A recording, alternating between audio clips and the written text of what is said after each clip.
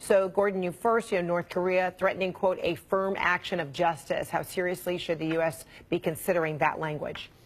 Well, at this particular time, this is just standard operating procedure for the North Koreans. They don't want sanctions, so they're going to say things like that.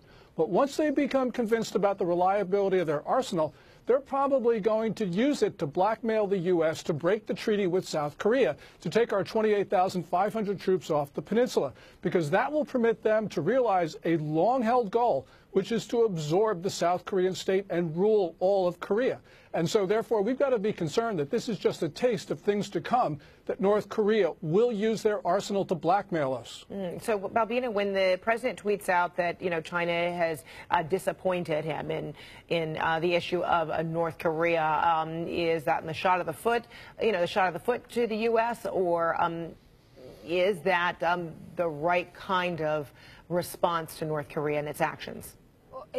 Well, it's taken President Trump only 6 months to figure out that China is not the solution to the North Korea problem. This is something that was emphasized, an approach taken by the previous two administrations over 16 years. So President Trump is catching on actually a little faster. Look, the road to Pyongyang does not go through Beijing. And I think it's time that we stopped relying on China and we actually take China out of the picture. China will not change its policies towards North Korea because its fundamental long-term national interest is in not doing so. And what about, Gordon, this use of the U.S. Missile defense, that it was a successful test? Is that response enough, or is that an effective means of protecting the U.S. against whatever North Korea has in its missiles? The U.S. has the world's most sophisticated missile defense system, not only THAAD, but also all sorts of things that we can bring to bear. But nonetheless, the North Koreans can overwhelm it. And earlier this year, they fired 4 missiles at the same time, which was a message to us that no matter how good our missile defenses are, they will be able to overcome them. And until we get directed energy weapons, which is some way down the road, we got to be concerned that the North Koreans will be able, one way or another, to defeat our missile defenses. It's good that we have them, and we may be able to knock down a few missiles, but the North Koreans can produce missiles faster than we can shoot them down. Balbina, is it your view that North Korea can overcome the missile defense? Well, I think really missile defense system is not 100% foolproof, but I think we have to be a little bit more careful about what we're talking about. It's not clear to me that certainly North Korea does not currently have the capability to attack any of the mainland U.S., and I doubt that North Korea ever would. In the same sense that, does any of us really think that China or Russia might actually lob missiles at the United States? Possibly, and I think we ought to have that concern, but it's not really likely. The point is that South Korea is in immediate firing range, and not necessarily just North Korean missiles, but North Korea as a threat in its conventional military and unconventional, including biological and chemical, and cyber. So we really have to talk about threats to our allies in the region as well as the homeland.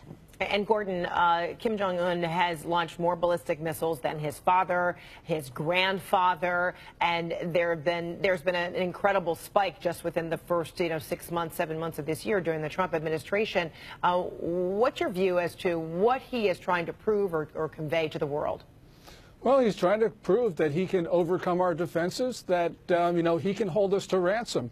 And as I mentioned, I'm sure that one way or another he will use them to blackmail us. But we got to remember about his missiles. He's making a lot of fast progress. We need to ask a question. How come he is able to do all of these things now? And I think part of it is because he's getting help from the Chinese. The missiles that were fired July 4th and on Friday were brought to the site by Chinese transporter erector launchers. And North Korea's most advanced missiles, not the ones on the Friday and the 4th, the most advanced missiles look like they are variants of China's JL-1 submarine launch missile. We need to ask the Chinese, how come the North Koreans have got missiles that look like they're Chinese in origin? So, Balbina, you said, road from Pyongyang doesn't go to Beijing, but with that premise, is that what the President Trump is talking about when he says China is a disappointment, that perhaps it may be helping to facilitate these missiles? No, well, unfortunately, I don't think that the world's focus is on that connection, and I think Gordon is exactly right. We should be taking a much more closer look at the contributions of China, and not just China, but Russia as well, to North Korea's nuclear and missile development. I think what President Trump and everybody else is focused on is China's economic leverage over North Korea. And certainly, China has the most relative economic influence. But we ought to separate out now the help and assistance that is coming from China and Russia and other countries and target that. And that's what I meant by we can't rely on Beijing to help us, Gotcha. because it has different goals. All right.